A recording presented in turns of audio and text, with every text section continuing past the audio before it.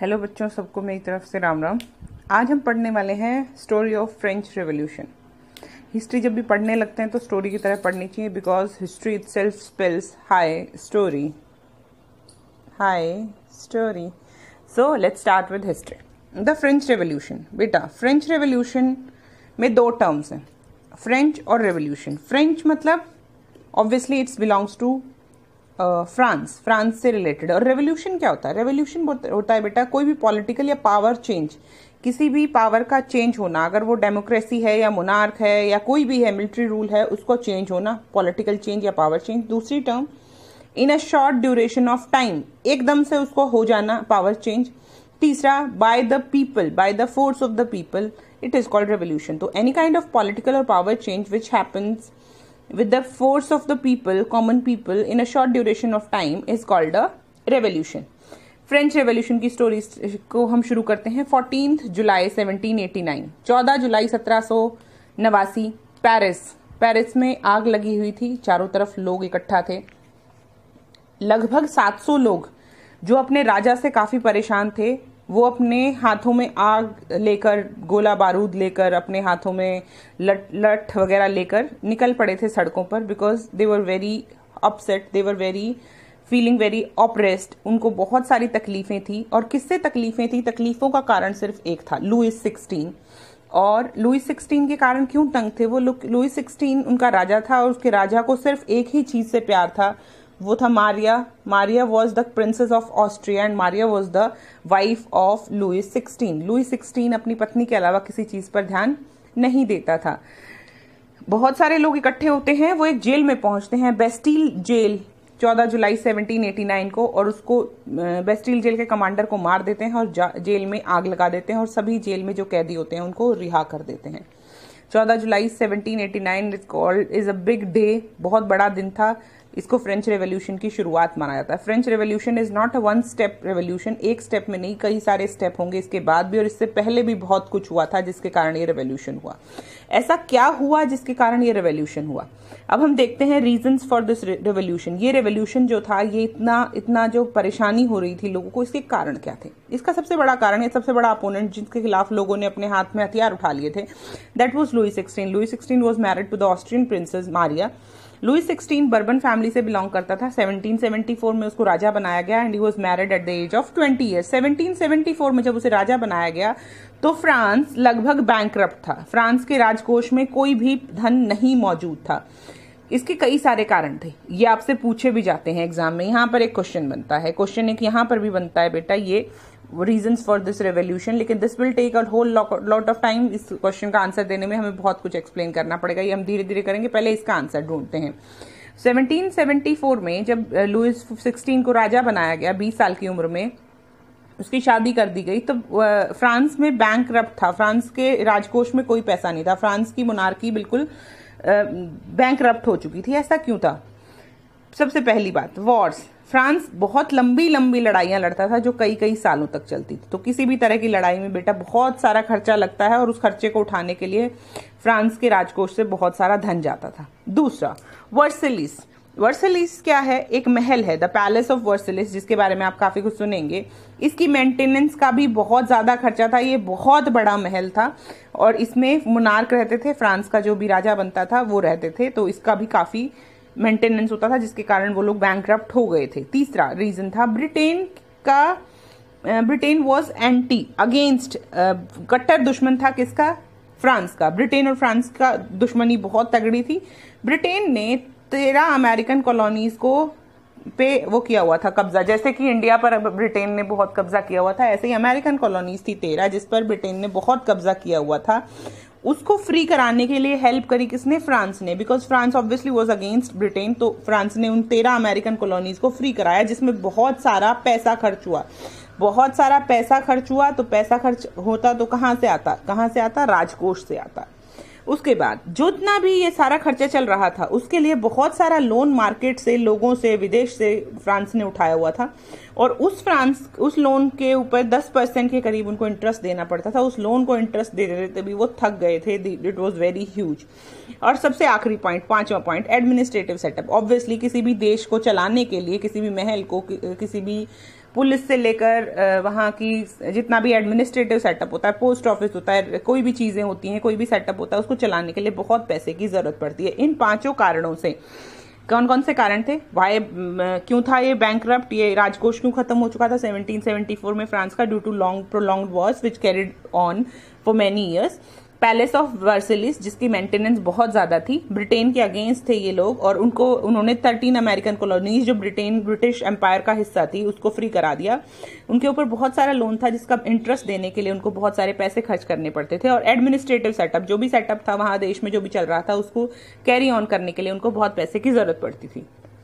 उस वक्त लगभग ऐसा वक्त था जब उन पर 2 बिलियन लुईर वहां की करेंसी थी, 2 बिलियन लुईर के करीब कर्जा था उस देश पर, फ्रांस पर। इस सिचुएशन में क्या हुआ, यहाँ पर लुई 16 को राजा बनाया गया। Louis 16 was dumb, he was not very intelligent person. अगर वो इंटेलिजेंट होता तो कोई तरीका ढूंढता, लेकिन उसने क्या किया, उसने बहुत सारे टैक्स बढ़ा दिए लोगों पर। उसने सोचा कि अगर मैं टैक्स बढ़ा दूंगा तो वो क्या आ जाएगा, उसके राजकोष में बहुत सारा पैसा आ जाएगा, लॉट्स ऑफ गवर्नमेंट मनी, और उसकी जो वो है धन वो बहुत सारा इकट्ठा हो जाएगा। इस कारण से बहुत सारा अनरेस्ट हो गया। इस कारण से जो पब्लिक थी उसमें बहुत अनरेस्ट हुआ, बिकॉज सिचुएशन वैसी नहीं थी जैसे दिखाई दे रही थी। अब देखते हैं फ्रेंच सोसाइटी का क्या हाल था। ये सारी बातें हो गई फ्रेंच रेवोल्यूशन 14 जुलाई 1789 को क्या क्या हुआ था। उसके बाद हम आते हैं फ्रेंच सोसाइटी पर। फ्रेंच सोसाइटी 3 भागों में डिवाइडेड थी। French society was divided into 3 parts, first state, second state and third state. First जो स्टेट थी दैट वाज कॉल्ड क्लर्जी, यानी कि चर्च और चर्च से संबंधित लोग, पुजारी, पादरी जिसको भी हम कह सकते हैं, वो सब लोग फर्स्ट स्टेट का हिस्सा थे। दूसरे स्टेट से नोबेलिटी, या नोबिलिटी मतलब जो लोग राजा या राजा के रिश्तेदार या मंत्री जो भी थे, that were called Nobel people. और तीसरा हिस्सा था कॉमन मैन, यानी कि आम आदमी, केजरीवाल वाला आम आदमी नहीं, आम आदमी मतलब कॉमन मैन, जिसमें बहुत सारे तरह के लोग थे। बुनकर थे, छोटे लोग थे, जो हाथ का काम करने वाले कारीगर थे, फार्मर्स थे, सबसे इंपॉर्टेंट फार्मर्स का काफी अनरेस्ट चल रहा था। ये सब चीजें थी और ये सब कॉमन मैन था। ये सब था थर्ड स्टेट के ये लोग हिस्सा थे। अब दिक्कतें क्या थी, 3 उसमें डिवाइडेड थी सोसाइटी। सोशल डिमार्केशन इस तरीके से था। अब क्या होता था, ये जो दोनों स्टेट्स हैं इसमें लोग पहले ही कम दिख रहे हैं हमें। They were very few people which ruled and exploited the third state people. इन दोनों स्टेट के लोग इनको एक्सप्लॉइट करते थे। उसको एक्सप्लॉइट करने के ऑफिशियल कारण थे, एडमिनिस्ट्रेटिव सेटअप ही ऐसा था। इन दोनों के पास बहुत सारी लैंड्स थी, बहुत जमीनें थी इनके पास, जबकि यहाँ जो फार्मर्स थे उनके पास अपनी लैंड नहीं थी। यहाँ पर बहुत सारी फैसिलिटीज थी, क्लर्जी के पास भी, नोबिलिटी के पास भी। इनको बहुत सारी प्रिविलेजेस थी, बहुत सारी चीजों में इनको टैक्स नहीं देना पड़ता था, बहुत सारी काम ये फ्री में करा लेते थे, बहुत सारी चीजों की इन्हें पेमेंट नहीं करनी पड़ती थी। इनकी फैसिलिटी और प्रिविलेजेस थी और इनको कोई भी टैक्स पे नहीं करना पड़ता था। And the common man which does not has land भी नहीं थी, जिसके पास खुद की खेती भी करता था, फिर भी उसको बहुत सारे टैक्स देने पड़ते थे। ये लोग इनको एक्सप्लॉइट करते थे और फ्री में अपना काम इनसे करा लेते थे। चलिए, अब दिक्कत कहां से शुरू हुई। जब ऐसा सेटअप होगा तो दिक्कत अपने आप ही होगी। कॉमन मैन जो था, जिसको थर्ड स्टेट बोला गया है, बेटा उसको बहुत सारे टैक्सेस देने पड़ते थे, जिसमें से 2 टैक्सेस के नाम है, एक है टाइथीज, एक है टैली। टाइथीज में क्या होता था, 10% ऑफ द हार्वेस्ट, जो भी हार्वेस्ट उनकी फसल होती थी वो 10% क्या करते थे, चर्च को या क्लर्जी को पहले ही दे देते थे। तो दैट वाज द नियम। ये बिल्कुल एक और डायरेक्ट टैक्स था टैली, जिसका जिक्र किया गया है। ये भी एक डायरेक्ट इनकम टैक्स जैसा टैक्स था। इनके पास खुद की लैंड नहीं थी। दे were very exploited, they were very ill treated by इन लोगों से। इनको बहुत परेशान करते थे, काम का पेमेंट नहीं देते थे और बहुत ज्यादा दिक्कतों के साथ ये लोग सर्वाइव कर रहे थे। अब इसके बाद आते हैं, इससे क्या हुआ, इससे गरीब और अमीर के बीच बहुत बड़ा गैप हो गया, बहुत बड़ा गैप हो गया। गरीब और अमीर के बीच बहुत सारी दिक्कतें होती चली गई और ये गैप बड़ा होता गया। अमीर अमीर हो रहा था और गरीब होता जा रहा था। 1789 में जब पॉपुलेशन कितनी थी, 28 मिलियन थी, लगभग 28 मिलियन पॉपुलेशन थी फ्रांस की। तो क्या हो गया, बहुत फूड स्कार्सिटी हो गई एकदम से। क्या हुआ था, फूड स्कार्सिटी का एक कारण भी था, यहाँ पर एक फेमिन आया था, सूखा पड़ा था। सूखा वॉज नॉट वो वाला सूखा, इसमें क्या हुआ था, एकदम स्कार्सिटी ऑफ फूड हो गई थी और यहाँ पर विंड्स, चिली विंड्स आ गई थी, बहुत ठंडी हवाएं चल रही थी, एकदम बर्फीला तूफान आ गया था, जिससे सारी फसलें बर्बाद हो गई थी और फेमिन आ गया था। फूड की बहुत ज्यादा दिक्कत आ गई थी, किल्लत आ गई थी, ब्रेड काफी महंगी हो गई थी, काफी ब्रेड तक महंगी हो गई थी और सारी चीजों की तो आप सोच लीजिए। तो inflation was very high, there was no increase in the salary of the people. जो ये लोग यहाँ लोग काम कर रहे थे इनकी इनकम तो कोई बढ़ ही नहीं रही थी, इनकम बढ़ने का कोई तरीका ही नहीं था। और ये सारी चीजों के साथ साथ एक और दिक्कत आनी शुरू हो गई, खाने की एकदम से बहुत ज्यादा लेवल पे कमी हो गई।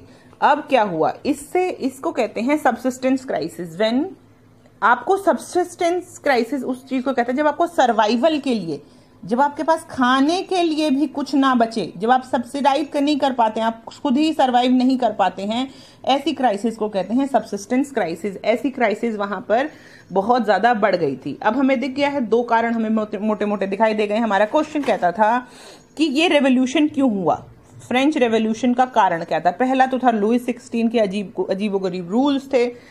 उसके बाद राजकोष जो कि बिल्कुल खाली हो चुका था, इसलिए टैक्सेस बढ़ गए थे।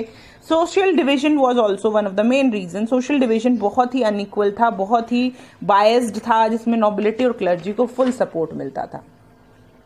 टैक्सेस हाई थे, इन्फ्लेशन था, सोशल डिवीजन था, बहुत सारे कारण हो गए थे जिसके कारण लोगों को रेवोल्यूशन करना पड़ा। अब आते हैं और क्या कारण थे और किस कारण और कैसे ये हुआ। अब एकदम से तो किसी को सपना नहीं आता है कि हमें रिवोल्ट करना चाहिए। रिवोल्ट एक फीलिंग होती है, रिवोल्ट एक कॉन्सेप्ट होता है जिसको धीरे धीरे डेवलप करना पड़ता है। रिवोल्ट इज नॉट समथिंग आप सुबह उठकर सोचते हैं कि चलो आज मैं दुनिया बदल दूंगा। Revolt is something when you feel day by day, जो भी आपके साथ हो रहा है उसके साथ आप फील करते हैं कि मुझे कुछ करना पड़ेगा। इसलिए रिवोल्ट का कॉन्सेप्ट यहाँ इस देश में कैसे आया। फ्रांस में उस वक्त 3 फिलोसफर्स थे जो काफी फेमस थे। जॉन लॉके ने एक बुक लिखी थी 2 ट्रीटीज ऑफ गवर्नमेंट। इसमें इन्होंने कहा था monarch system of the governance जो होता है वो बहुत खराब होता है, बिकॉज मोनार्क के पास सारी पावर्स एक जगह इन्वेस्टेड होती हैं, और एक जगह पावर इन्वेस्ट होना यानी कि अपनी मन मर्जी चलाना। जब भी ऐसी गवर्नमेंट होती है, मोनार्क गवर्नमेंट होती है, तो लोग हमेशा सफर करते हैं, कॉमन मैन हमेशा सफर करता है। ये जॉन लॉके का कहना था। फिर जे रूसो आप जानते हैं बहुत बड़े फिलोसफर थे। इन्होंने एक किताब लिखी थी जिसका नाम था द सोशल कॉन्ट्रैक्ट। इनकी किताबों के नाम जरूर याद रखना बेटा, किताबों के नाम नॉर्मली पूछ लिए जाते हैं।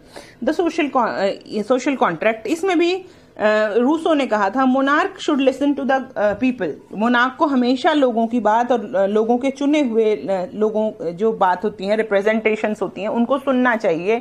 नहीं तो उनको ऐसा एक सोसाइटी से कॉन्ट्रैक्ट मिला होता है, क्योंकि एक सोशल कॉन्ट्रैक्ट जैसा होता है। आप कहीं राजा होते हो तो आपको अपनी प्रजा का ख्याल रखना ही पड़ता है। राजा का मतलब ये नहीं होता कि आप कुछ भी ना करें। इसलिए क्या क्या चीजें होनी चाहिए, यहां से इन लोगों को बहुत सारे कॉन्सेप्ट डेवलप होते गए। एक तो हो गया फ्रीडम, आपको फ्रीडम मिलनी चाहिए, आप जो करना चाहें जब करना चाहें कर सकें। रूल ऑफ लॉ होना चाहिए, सबके लिए नियम कानून होने चाहिए। ये नहीं कि थर्ड स्टेट को ही क्राइम करने पर सजा मिलेगी, फर्स्ट और सेकंड स्टेट को नहीं मिलेगी। तीसरा था इक्वालिटी, इसमें जो जहां पैदा हुआ उस हिसाब से इक्वालिटी नहीं होनी चाहिए, उस हिसाब से उसको ट्रीट नहीं किया जाना चाहिए। आपकी इक्वालिटी होनी चाहिए, रूल ऑफ लॉ होना चाहिए। आप जैसा काम करते हैं उस हिसाब से आपको सैलरी मिलनी चाहिए, उस हिसाब से आपको पेमेंट मिलनी चाहिए। एक और फिलोसफर का यहाँ पर जिक्र आता है जिसका नाम है मोंटेस्क्यू। मोंटेस्क्यू ने कहा था गवर्नमेंट की 3 ब्रांचेस, लेजिस्लेटिव, एग्जीक्यूटिव और जुडिशियरी। एक बार मैं एक्सप्लेन कर दूं तीनों ब्रांचेस को, पहले सुन लेते हैं। मोंटेस्क्यू ने कहा 3 branches of government should be separate, अलग अलग होनी चाहिए। एक ही इंसान को लेजिस्लेचर, एग्जीक्यूटिव और जुडिशियरी पावर्स नहीं दी जा सकती। ये तीनों के लिए अलग अलग बॉडीज होनी चाहिए जो एक कानून बनाए। Legislature is something which makes laws, executive is the body जो इसके बनाए हुए, लेजिस्लेचर ने जो लेजिस्लेचर्स बनाए हैं उसको एग्जीक्यूट कराने की कोशिश करता है। और जब भी इन दोनों के एग्जीक्यूशन में लॉज बन गए, एग्जीक्यूट कराए, अगर इनमें कोई डिस्प्यूट आता है, वो लॉज नहीं अगर फॉलो होते हैं, तो कहाँ किसका रोल आता है, जुडिशियरी का रोल होता है। इन तीनों फिलोसफर्स की सोच को ने धीरे धीरे एक कॉन्सेप्ट को जन्म दिया जिसका नाम था रिपब्लिक। रिपब्लिक, अभी ये वर्ड हम यूज नहीं करेंगे एज सच, लेकिन ऐसा कुछ कॉन्सेप्ट आ गया था कि हम लोग ही अपना राजा चुने या हम लोग ही अपना नेता चुने, हमारी रिप्रेजेंटेशन हो और हमारी बात सुनी जाए। अब हम मिलते हैं फ्रेंच रेवोल्यूशन के लिए पार्ट 2 में। तब तक subscribe to the channel case you wish to learn history in a better way. Thank you so much, have a great day.